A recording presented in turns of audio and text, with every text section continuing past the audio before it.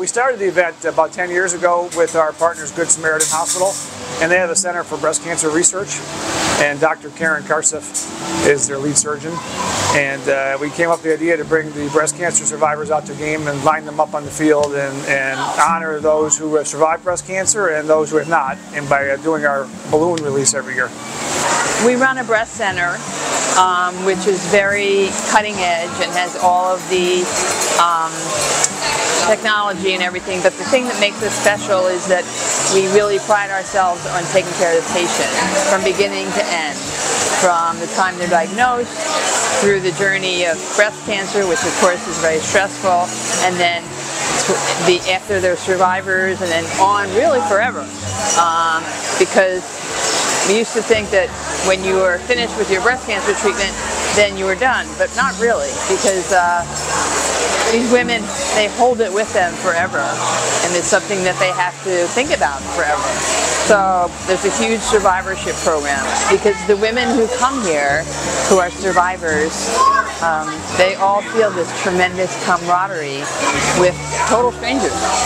And one of the things that we do here is at the 7th inning stretch, I go down to the field and I call all the survivors down to the field, and they all get a pink balloon, and I have the stadium play this great song, and everybody lets go of their balloon and everybody cries.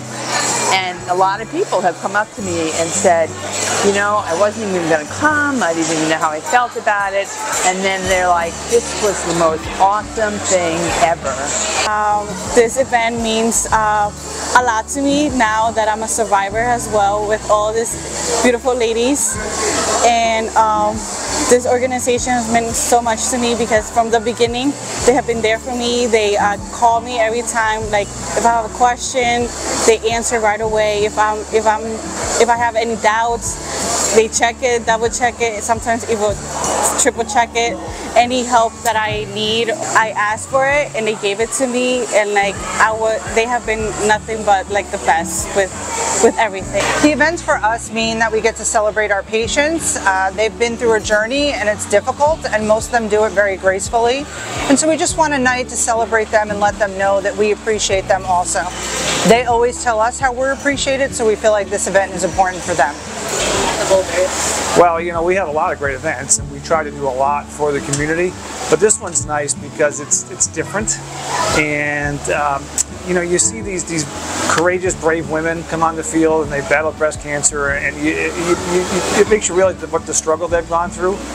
But it's very emotional for my staff when you see how good it makes them feel standing on the field, and when you hear afterwards how some of the women say it's like the best day of their lives and they feel good about themselves again, that's when you feel good about what you do.